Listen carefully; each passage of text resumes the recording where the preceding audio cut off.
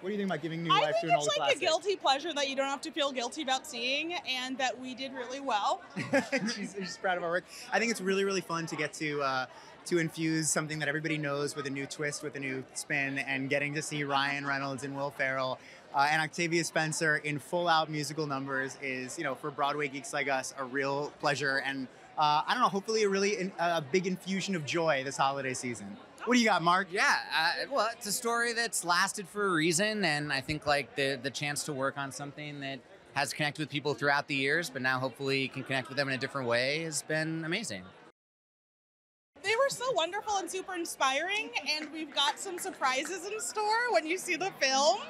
I don't want to spoil it. Yeah, we have a surprise star who shows up in one of our numbers. It's pretty fun.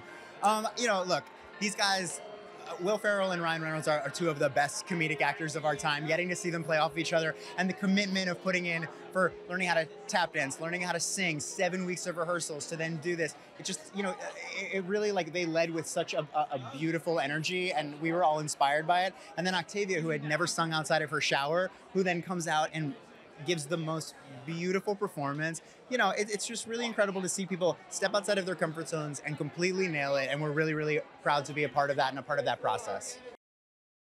I really love bringing back Christmas. Which is in the movie. Which is in the movie. Let me have my favorite Christmas song. Okay, all right. It's something that's just snarky enough for me to enjoy, but also sounds really sweet and happy.